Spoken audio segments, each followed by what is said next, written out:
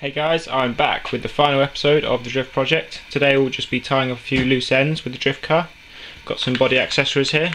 Got a really nice body to show you, so I'll just be adding a few bits to that.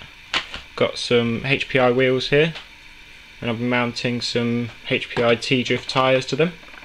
Very easy process, I'll show you that in a minute. We've got obviously the battery holder just there. Got to put that in, and the main chassis brace. So we're almost there. We'll start off with the wheels and tyres. Okay, for the process of mounting some drift tyres to some wheels, you will need obviously the tyres. These are HPI T-drift, so I'll just open them now.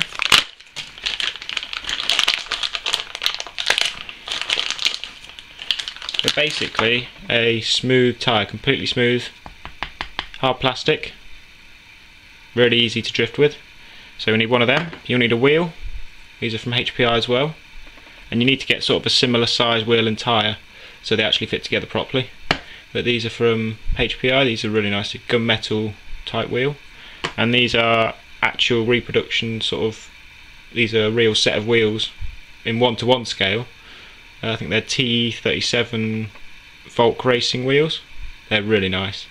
They're all 6mm offset, so the tyres sort of come out of the body a little bit.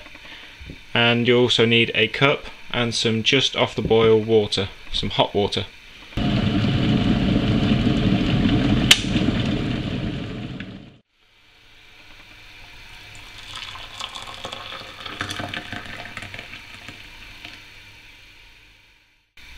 So once you've got your hot water, just put the drift tyre in and leave it for about maybe 30 seconds, something like that. Just so it gets hot enough to expand, but not too hot that it deforms and loses its shape. So just wait for a little bit, and have something to get it out with as well, because obviously boiling water you don't want to burn yourself, so have just a little screwdriver or something to flick it out with. And you want a cloth just to catch the water, and you just want to be careful with your fingers, because you've got to push it on with your fingers around the edge, and obviously hot plastic and hot water, it might burn your fingers, so you want to be careful. Okay, so that's had about long enough. Get a bit of the water off, place it over the wheel, get some height on it, and just push around the edge. It clips over, and you've got to pull it over the back quite quickly to clip it into the bead at the back. You might have to. It might take a couple of attempts to do this, but there you go. Started to go. That's it. That's it. Just make sure it clips all the way around. That's it, done. No need for glue or anything, because it just, when it cools down, it shrinks and holds onto the wheel. Easy peasy. I'll just show you one more time with the other wheel.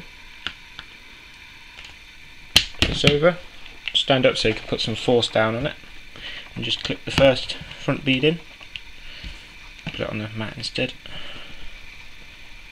That's that one in, and just go over the back and just pull it over.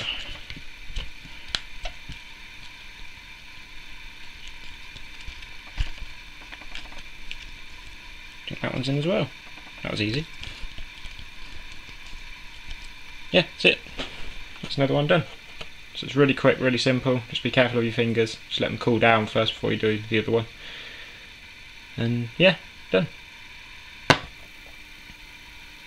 So this is what the drift car looks like now. I've had a few spare moments over the past few weeks to do a couple of bits to it. Mounted the receiver there. It's all bound and ready to go.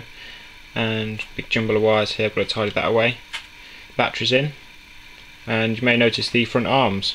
The company that I bought the whole suspension kit from sent me a replacement arm, because you may remember it didn't screw together properly, so I couldn't actually use it. So I've got some replacement arms, and they're all fine. They're all in.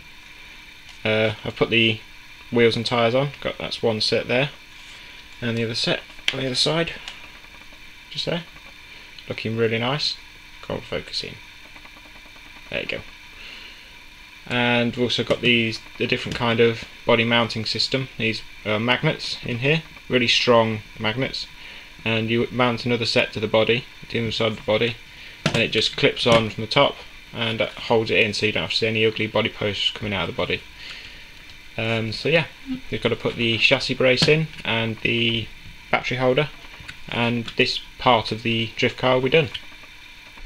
There you go, so the main chassis brace is in now. It was a bit more difficult than I anticipated, but it's in. Had a bit of a problem with the steering, but it's quite close to the top of the chassis brace, but it's all okay and it's all free, so I'm not too concerned. So it's just time to put the battery holder in. And I probably would never remove this, I'll just keep the battery in and charge it while it's in the car. So just put this in now.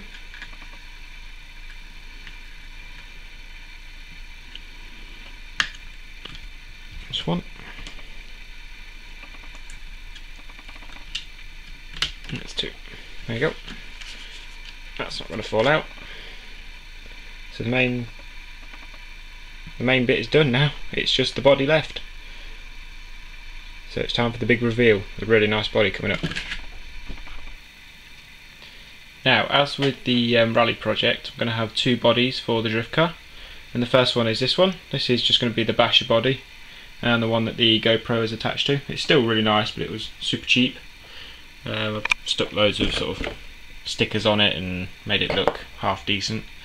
I've already used this on the rally project and done a bit of practice drifting, so it's a bit beaten up, but that's sort of the basher GoPro body that I've got for it. Da, da, da, da. Yes, this is the new drift project body. It's a Nissan Skyline GTR R34 Nismo, and it is gorgeous. It's quite expensive, and I've had it for absolutely ages and not really had a use for it.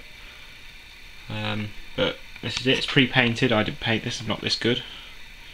But yeah, it is a really good body. Got the exhaust there. I'll be changing that in a minute. And I'll be also removing some of the stickers just to make it look a bit more plain, and I'll be replacing the front intercooler as well. But yeah, this is the new Drift Project body. Really nice. So there's just a few bits I want to do to it to make it look even better. So this is the body accessory kit I bought from HPI. I only bought it for two reasons really, because it's got a big barrel sort of exhaust there, and an intercooler which is just sitting behind all this. So I'll get it out now.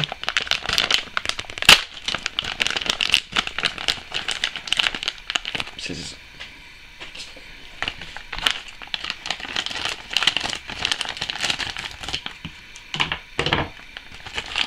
So I don't need, it comes with like wing mirrors and stuff like that. I don't need them because it's already got some just there, so I don't need them.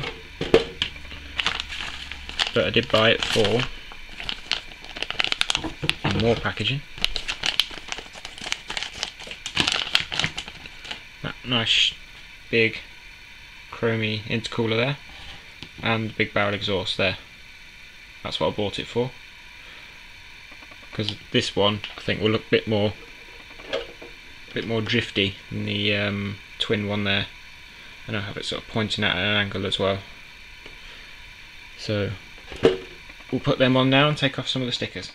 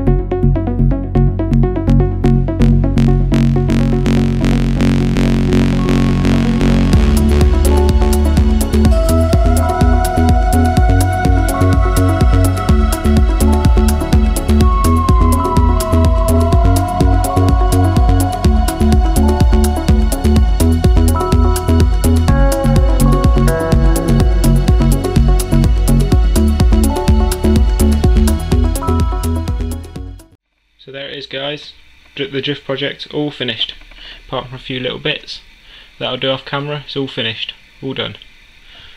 Can't wait to start drifting this car. These are all the bits that I've either upgraded or replaced. Shows how much work has gone into the car.